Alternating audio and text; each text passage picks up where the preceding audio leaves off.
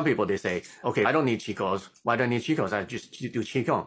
That's true. But not everybody are like us. A lot of people, they don't have time. They're so stressed out.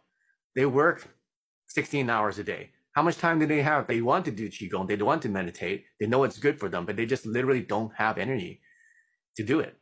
So for them, this can help a lot because you just turn it on and you have automated Qigong, basically.